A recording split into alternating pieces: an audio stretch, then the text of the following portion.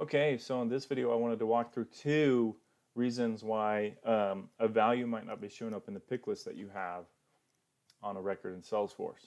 The first one's really easy, the second one's a little trickier.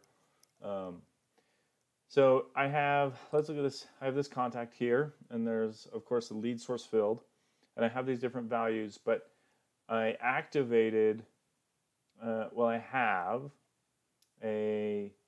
another value called word of mouth, but it's not showing up. So let's go through just two of the reasons why that might be the case. The first one, which is the easy one, is that you haven't activated it, or somebody deactivated it. So if we come down here to the lead source field under contacts in setup, you can see that I actually do have word of mouth activated. So that's not the reason why, but it could be one of them. So we've eliminated that one. The other one, which is, if you come back here and pull up a different contact, and these are all fake contacts from one of the trailheads, you come in here and I look at this record here, if I were to pull this down, you can actually see the word of mouth one there. So it's there for some contacts and not others. And the reason for that is because of the record type.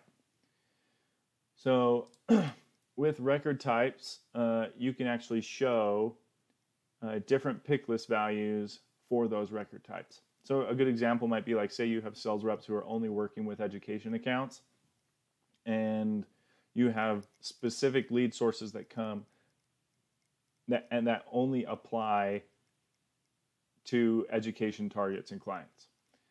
You wouldn't want those showing up for everybody else, but you would want them to show up for your education contacts. So we look into the record types. If you click into the record type at the bottom of the section here, there's pick lists available for editing, and it lists pick lists where you can customize the values that show based on record type. So if I come into here under lead source, bam, there it is. So word of mouth is an available value that was not moved over to a selected value. So I'm going to move it over. I'm going to go ahead and save it. And then if I come back to Andy's record here, I'll cancel and refresh.